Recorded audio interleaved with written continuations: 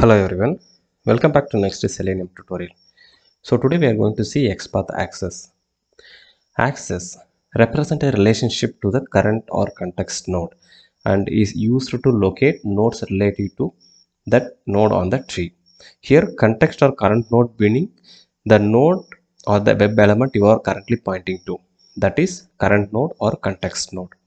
So what exactly axis meaning? The relationship between the nodes in your HTML element or in your web page. That is axis meaning. So there are multiple things, multiple axis names that XPath supports to represent that relationship between the HTML nodes. How that relationship will be mentioned in XPath HTML element is the same way how we are having in our family. So if you are taking yourself as a self, that is called context or current. You have parent and you will be having child and you have ancestors. You are having your youngers, you are having your elders. So these are the different relationship in our human being we have in current society. If you take in the HTML document the same way, same names will be applicable, right? So there are multiple access names that XPath supports. So the first one will be self. So our self we call as a self. So in the same way, if any current node or context node there, then that is called self node. Say for example, if you want to locate this particular input tag name in this particular HTML document, right? So I have taken this particular web page. This is a zoho.com sign in page. So this is the input tag, that password, right? So this create password. So I have taken, if you want to look at this particular web element, so this is current node or context node, right? So we can call this as a self, right? So that's where the self comes. And the next one will be a child. So here you can read this like selects all the direct children or childrens of the current node, right? So here the direct means a lot, right? Let's understand how. Say for example, let's take this as a current or context node. So this has 1 2 3 4 5 direct children. So all these are comes under child nodes, right? So don't confuse with between grandchildren. So this particular div has again more childrens, right? So those children will not come under child of this particular node. So whatever comes under this particular div, the direct elements or direct HTML tags, those are called as child. Only the direct child, right? Not of this particular elements children. That is for this particular tag, under this tag whatever comes as a child, those will be grandchildren for this particular tag. Those are not called as child of this particular context node. So that is called child nodes, right? So the next one will be a parent, right? So let's talk about the parent. So parent always only one here in this HTML document node. Say for example, let's take this particular input tag as a context node.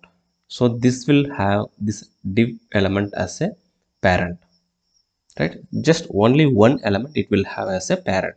That's it. It cannot have multiple parents. That's all. If you take any element in this document, say if you take this particular element as a current node, then this is the parent node for this one. That's all, only one. If you take all these three elements, then this will be a parent of all these three, and these three will become a child of this particular element.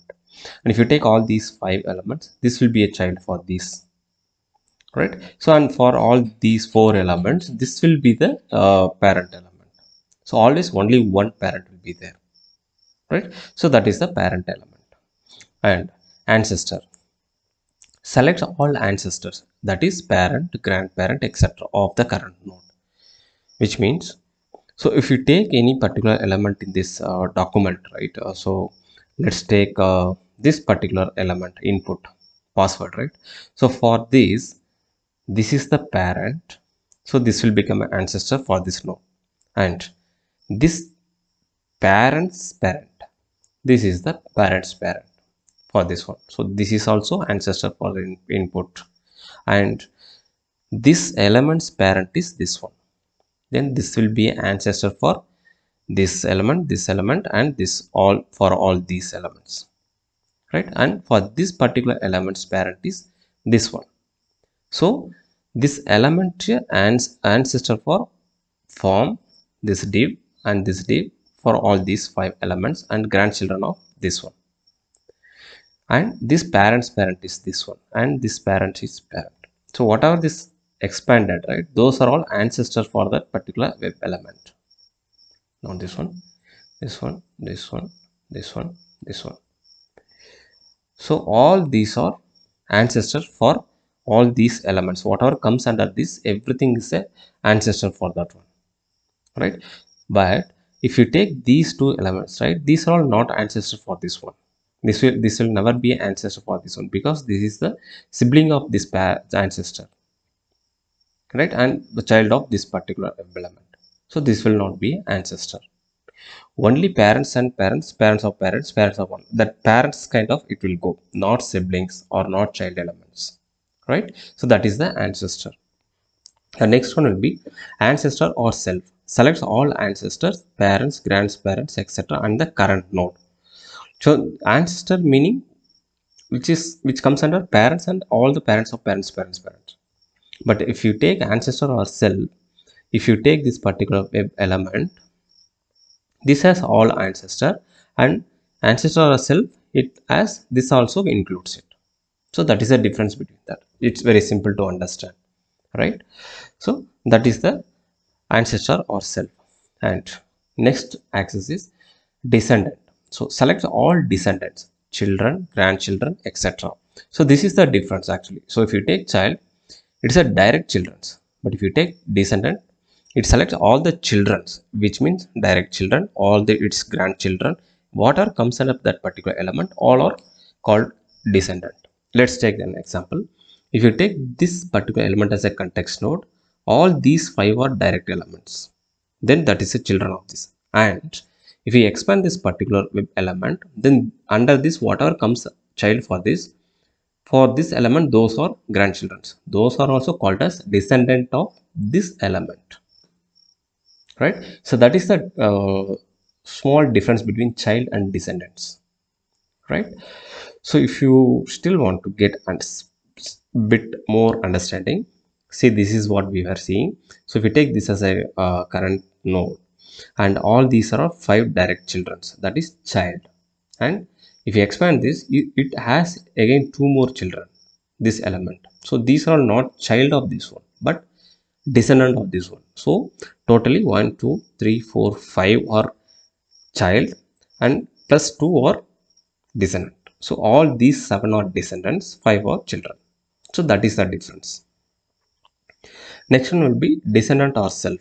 So if you take descendant, only these elements will be descendant and this will not include this current element. But if you take descendant or self, this also includes that, right? So that is the descendant or self. Preceding selects all nodes that appear before the current node in the document. What does it mean, right? So if you take this as a current node, whatever comes before to this element, everything comes as a preceding, irrespective of anything. If you expand this, it has child everything, and this has siblings, everything calls preceding. Whatever comes before this element, everything called as preceding elements. That's all. Just a simple, right? Before to the context node, whatever comes, everything called as just preceding. And preceding sibling. So this is kind of just bit different from preceding. What does it mean? So preceding means it takes all the elements before to the current node, context node, correct? But preceding sibling means if you take this particular span, preceding sibling means this has 2 preceding siblings. That's all. If you take this as a current node, then these 4 elements are called as preceding siblings of this particular context node. That's very simple, right? And following and following sibling, just opposite to the preceding and preceding sibling. Preceding means whatever comes before the context node, everything called as preceding. Following means whatever comes after the closing tag of the context node, all the tags are called following. And preceding sibling, following sibling. Preceding sibling means whatever comes before to that sibling for the context node, those are preceding sibling. Whatever comes after this, that is called following sibling. Let's take this span context node. So these two are called preceding siblings and these two are called following sibling, right? So if you take another element, if you take this one, this has only following sibling, this doesn't have any preceding sibling, right? The same, if you take this particular element, this doesn't have any following sibling, it has only preceding sibling, right? So this is the different XPath axis that XPath supports that we can understand. Just it is like how it happens in our family, the relationship the same way. So what is the relationship between different nodes for the current node? So if you take current node, so what this element called for this one, it's a sibling. What this called as, it's a sibling, and this is called parent, and all are called as ancestors. What are comes before that as preceding, what are comes after that following. So this is just simple terms. So if you want to understand XPath access, we have to understand the relationship between the current node or context node between other nodes, right? That's simple. It's very easy to understand, right? So that's all from this video, guys. In the upcoming videos, I will upload the practical way of how can we locate and how can we write XPath access and syntax. Please keep watching the channel. Thanks for watching, guys.